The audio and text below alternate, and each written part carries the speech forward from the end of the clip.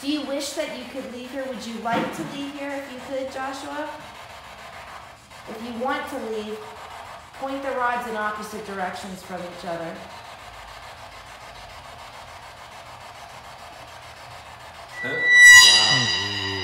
Wow.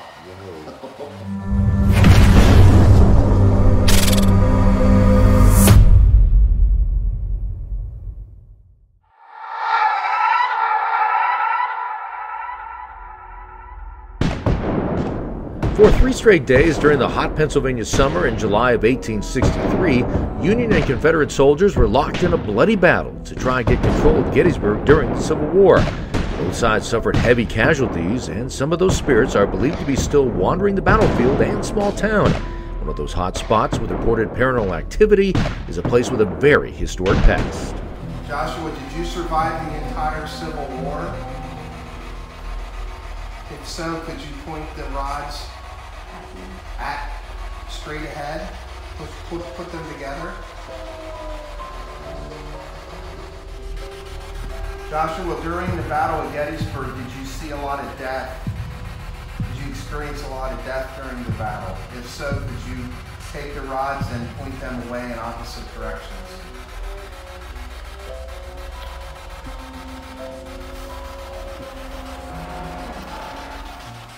Where we are now is what we call the Confederate Stronghold. The reason for that is during the Battle of Gettysburg, the creek bed that we walked past is what the Confederates called the Confederate Stronghold. The reason for that is prior to the Battle of Gettysburg, Gettysburg was going through a very dry season. That creek bed that we passed was completely dried out at the time. It was a great place to hide any of the wounded soldiers, keep them out of the line of fire, and hopefully they could recover and get back on their feet and get out of here after the war had ended. Jenny Wade was only 20 years old when a stray bullet struck and killed her on July 3, 1863. Historians say Wade was kneading dough for bread when she was fatally shot in her sister's home. While this building was not here during the war, it was the area it was built upon that holds a dark past of death and despair for Confederate soldiers who actually survived the battle, but, well, they never made it home. Unfortunately, after the war ended on July 4th, 1863, it started to rain very heavy here in town. Gettysburg is known for its flash floods. Unfortunately, all the wounded men that were laying in that creek bed were either washed downstream and drowned because of the water, or they were suffocated by the mud that washed over them. So probably around 90% of the men that were in that creek bed most likely died either right here in this general area or somewhere along that creek bed as we passed it. The energy of so much loss has supercharged the property with supernatural spiritual energy.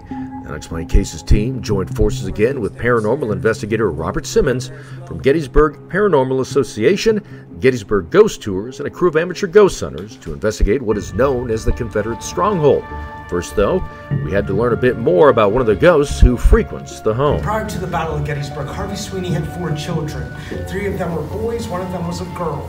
Because he would have had 3 young boys, there would have been woods out here, a creek bed. Most likely him and his children would have come out into the woods and played around the creek, played out in the woods, had a good time. That being said, we have talked to a child in this building. The child tells us his name is Jack. One of Harvey Sweeney's kids' names was John. Jack is a nickname for the name John, so it's very possible that is who we were talking to. When we talk to the child, we usually do so in the little apartment that is on the other side of that wall there. So, our team of paranormal investigators had their hands full to search out spirits in the building. A spirit box session might have connected with Jack early on. The device uses radio frequencies that allow the dead to communicate with the living through the white noise.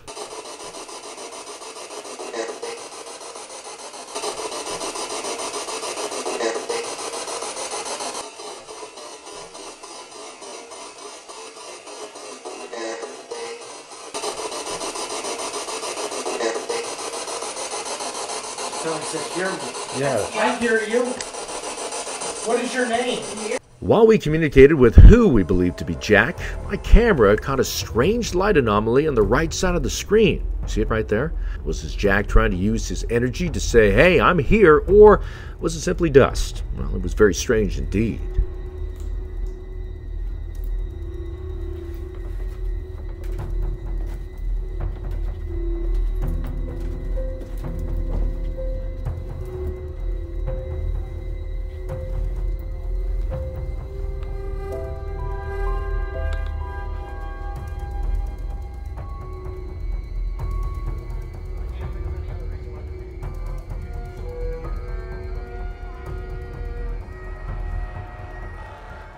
Jack, well, he didn't fight in the war, no, but other ghosts in the home, they did.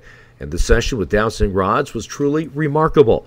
Some paranormal investigators believe the device can detect spiritual energy and allows the ghost to manipulate the rods for communication. An apparent Union Army soldier made an incredible connection with Cindy Altland and her family. Back there. We got our phones out and we're showing him our phones, and he was pointing the rods at each one of our phones as we were talking, and like we called each other to show him how it worked. Yeah, it was. Oh, that's pretty intense. It was wild. The spirit is believed to be Joshua, his name discovered via the spirit box. So he answered the family's questions for more than 10 minutes. The precision of those answers, oh, it was stunning. Were you killed because of the battle? Were you wounded during the battle and died after? Oh, okay. Don't even have to ask you to do anything to the rod, you just move them. Take that as a yes. Joshua, can you point the rods to where you're standing right now so we can see where you're standing? Can you point to where you are? Yeah, he's pointing them to there before. He keeps pointing them to the same place. Can you point them both to where you were at? As if they were between the two of you. Joshua, did you survive the entire Civil War? If so, could you point the rods at straight ahead? Put them together? Did you die from illness after the war or infection? If so, can you cross the rods? You just moved me. I know, but I want to know if he died from infection. I want to know what he died from. He said he survived. But didn't I ask him earlier if he was one of the soldiers that drowned in here? And he crossed the rods, so I guess I could ask him that. Were you one of the soldiers that drowned? No, he said he came after He word survived looking the for war. yeah.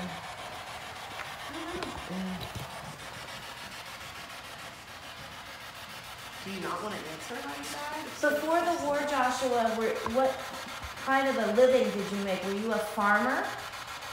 If you were a farmer, can you point the rods in opposite directions from each other?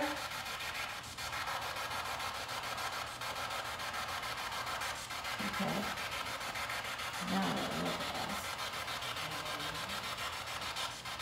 Joshua, did you go to college?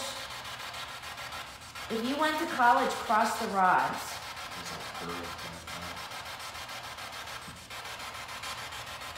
What? Joshua, during the Battle of Gettysburg, did you see a lot of death? Did you experience a lot of death during the battle? If so, could you take the rods and point them away in opposite directions?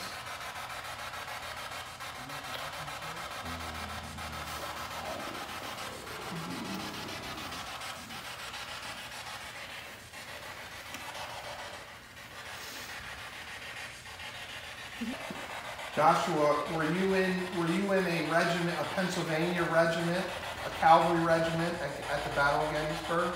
If so, could you straighten out the rods?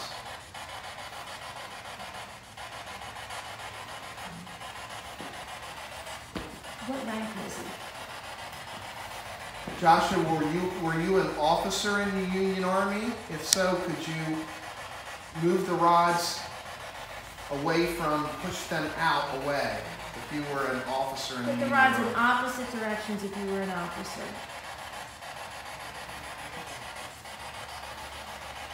Okay. Let's look at that. If you were an enlisted, just a regular enlistment cavalryman, could you push the rods out to the side?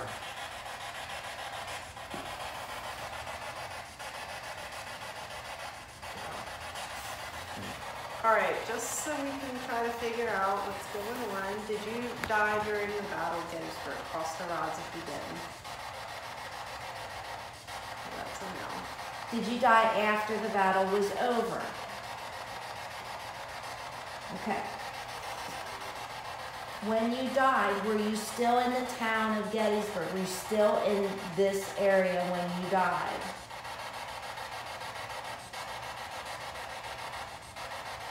Did you die a long time after the battle was over? Did you die within a month after the battle was over?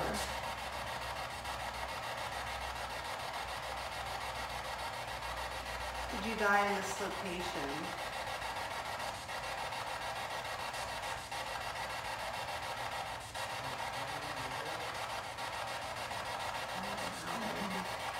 Joshua, did you die because you were sick? Did you die because you got sick? So more than likely infection.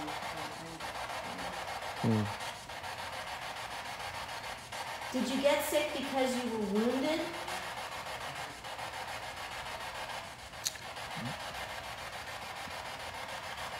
Had you been shot?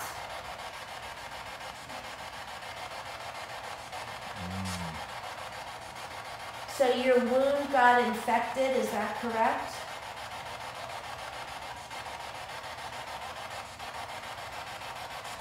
Were you in a lot of pain?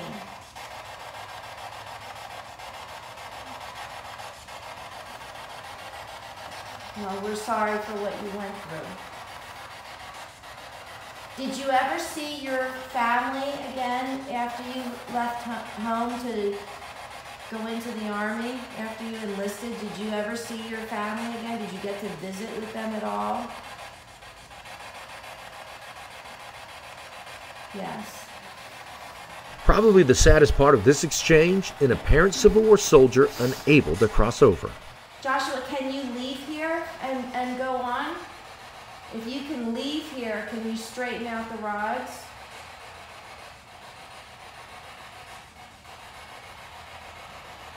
Joshua, can you not leave here? Are you stuck? Are you stuck, Joshua?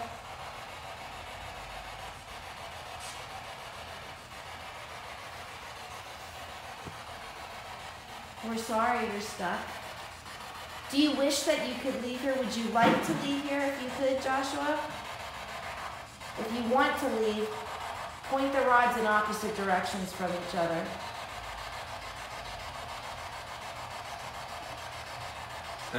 Wow. Wow. Communicating with Joshua was a moving experience for the entire family.